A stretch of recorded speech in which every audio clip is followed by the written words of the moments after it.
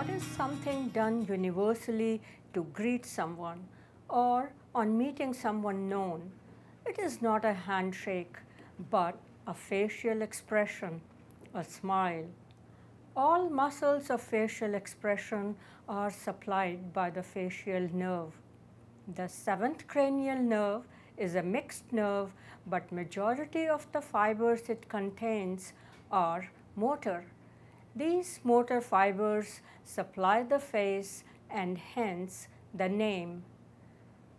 The objectives are that you will be able to describe what the facial nerve is, where it comes from, where it goes to, and what it does. With this knowledge, you should be able to interpret the major symptoms of facial paralysis as well as differentiate between the symptoms of an intracranial and extracranial lesion. I will start with the relevant osteology, move on to a simple schematic diagram of the nerve, and end with the plastinated specimens. On the left temporal bone, I will indicate 4 features. 1. The internal auditory meatus on the petrous part of the temporal bone. 2. This small opening on the petrous temporal, exiting which is the greater superficial petrosal nerve. 3. The stylomastoid foramen between the styloid and the mastoid processes. 4. The petrotympanic fissure for the chorda tympani. And now we will move on to the diagram.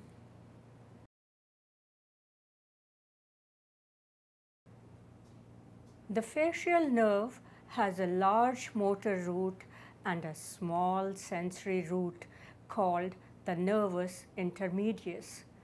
The sensory root has 3 components: taste, preganglionic parasympathetic shown as dotted lines, and ordinary sensations.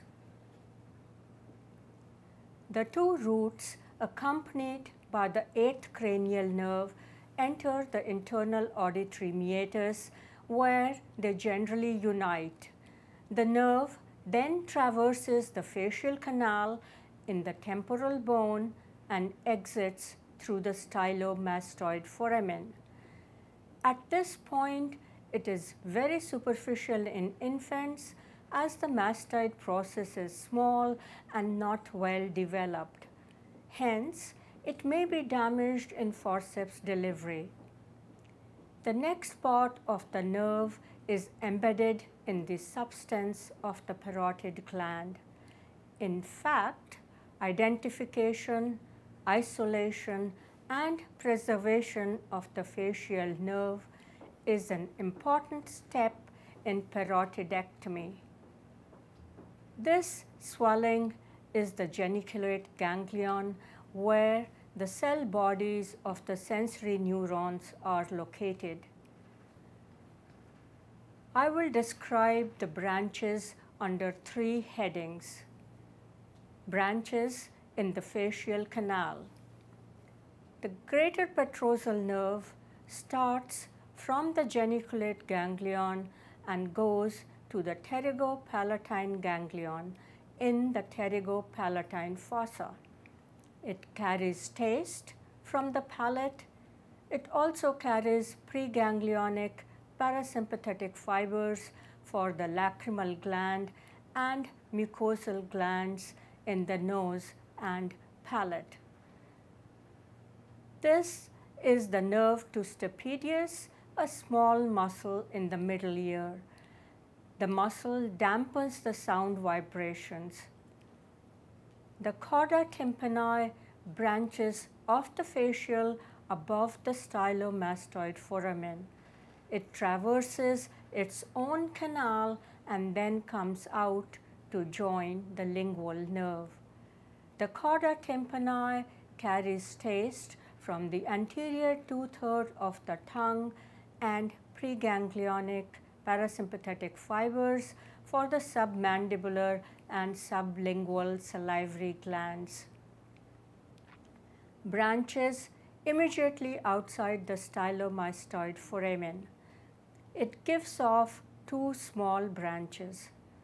Posterior auricular nerve, which supplies auricular muscles and occipital belly of occipitofrontalis, and the nerve to stylohyoid, which also supplies the posterior belly of digastric. Branches in the substance of the parotid gland. These terminal branches fan out like the spread fingers from the palm to supply the facial muscles. These branches are named according to the region they overlie. 1. Temporal branches. The temporal branches supply the muscles above the zygomatic, for example, the orbicularis oculi. These muscles closes the eyelid as in sleeping, blinking, or winking, as well as direct the flow of tears across the eye into the nasolacrimal duct. 2. Zygomatic branches. These branches supply the muscles below the eye and muscles associated with the nose. 3. Buccal. These branches supply the buccinator and orbicularis oculi. 4. Mandibular. These branches supply the lower lip and chin. 5. Cervical, which supply the platysma located in the neck.